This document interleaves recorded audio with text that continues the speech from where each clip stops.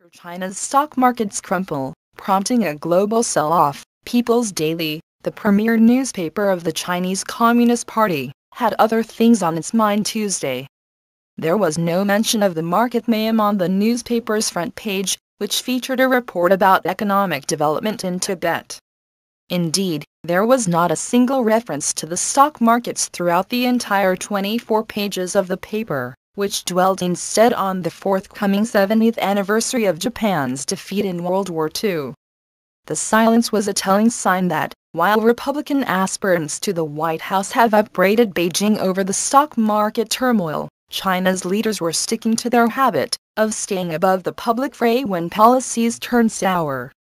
My hunch would be that they're really not about to stomach another wave of more open reporting by the Chinese media, said David Bandrski, the website editor for the China Media Project, based at the University of Hong Kong, who has written extensively on China's controls on news.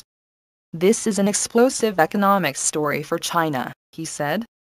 Mr. Bandrski noted that in April, People's Daily was among the party-run news outlets encouraging investors to buy stocks, on the assumption that prices would keep rising, despite occasional hiccups.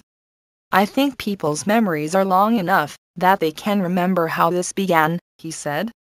They were pushing the Kool-Aid. Featured a report about economic development in Tibet.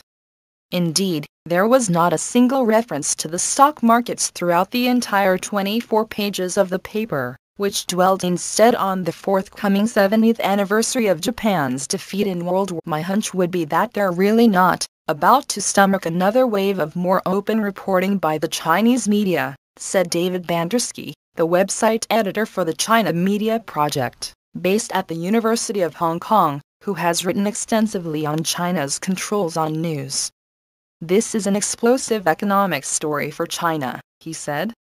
Mr. Bandrski noted that in April, People's Daily was among the party-run news outlets encouraging investors to buy too.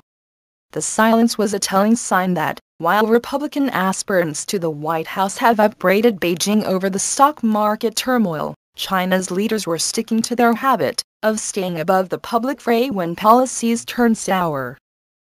After China's stock markets crumple, prompting a global sell-off, People's Daily, the premier newspaper of the Chinese Communist Party, had other things on its mind Tuesday. There was no mention of the market mayhem on the newspaper's front page,